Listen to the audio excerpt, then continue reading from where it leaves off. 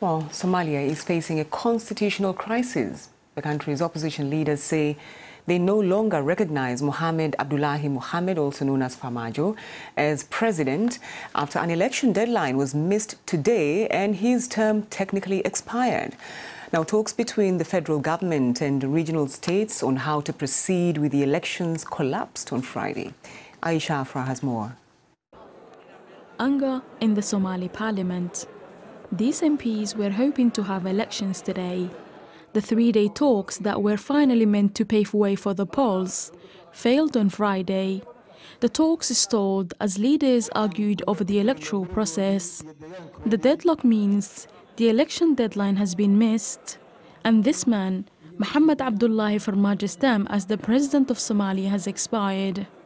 Now, the opposition presidential candidates say they will no longer recognize Farmajo as president. The opposition leaders are calling for the formation of a transitional authority to lead the country until elections can be held. The candidates also urged the Somali National Army to stop taking orders from Mohamed Abdullahi Farmajo from today. But there are fears that the political uncertainty could play into the hands of jihadist group Al-Shabaab. The militants control vast areas of central and southern Somalia and have vowed to disrupt any elections. A UN statement on behalf of many of Somalia's international partners said there was only one way out of this crisis: to resume negotiations and hold the elections. The United States also issued a similar message, but for now, Somalia stands in limbo. Aisha Afra, BBC News. Let's bring in Dr. Afyare Elmi, an Associate Professor of the Security Studies at Qatar University. Thanks for taking time to talk to us on Focus on Africa. We clearly have a situation in Somalia. The country appears to be in political limbo, so to speak. Help us understand how unique this situation is. Well, actually, we are in a very difficult position at the moment simply because we don't have political agreement among the stakeholders, and the incumbent government was not able to deliver election. So we are at impasse, and at the moment the parties are not talking to each other. That's why the international community is urging for the resumption of negotiation, either back to Galmudug in Samareb or come to Mogadishu. But the only way out is to work within the framework of 17 September agreement that the international community actually helped Somalis to reach, and from there on resolve the three outstanding technical issues. We'll talk about that in just a moment, but I just wonder what powers the president still has under these circumstances. What does the Constitution say? Well, the Constitution actually is quite clear when it comes to the mandate of both the Parliament and the President. It ends in 4 years. Then the Parliament passed a legislation which was signed by the president, and that's questionable, actually.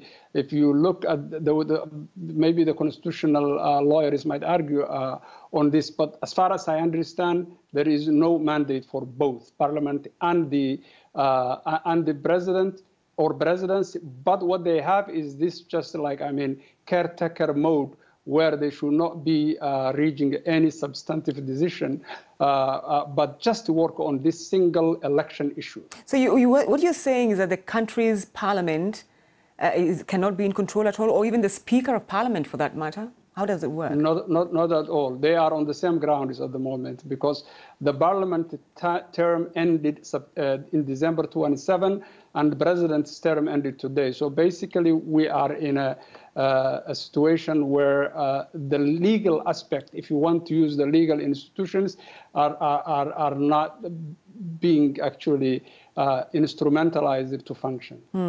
I know you mentioned the international community and some level of negotiation or intervention, but I also wonder whether this situation makes the stability of Somalia even shakier, given the whole Al-Shabaab background.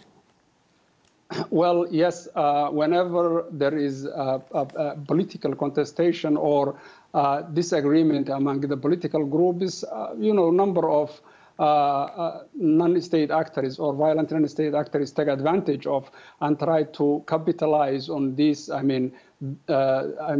distractions and other political problems. And that's actually going to happen, because when you see now that the number of attacks is growing and people becoming more anxious, yes, we have a reason to be, concerned in terms of security. But I am very optimistic in terms of the level of understanding of the people, and also to the credit of the politicians. They were trying to calm the situation. The opposition leaders, in their second point, actually call it for non-violence. So that's very good. And also the other parties, like the Farmajo government, says they wanted to continue negotiations. So we have no other way but just to keep going at the negotiation. All right. So I know you briefly mentioned it, but the opposition formation of a transitional body to guide the country into agreed upon elections, would that be, in your opinion, the way forward in order to bring this country together? Well, like any other polity, politics between opposition and incumbent government that are trying to compete for power. In Somalia, it seems, the opposition is too disorganized and the government is too incompetent. So when you have these two, forces, and at the moment, the only actually perhaps credible and I would say responsible party is the international community that's trying to keep them talking to each other. That's very unfortunate, in fact. All right. Dr. Afyare Elmi, obviously a situation that we're all keenly following to see how it evolves. Thank you very much indeed for taking time to talk to us here on Focus on Africa. Thank you.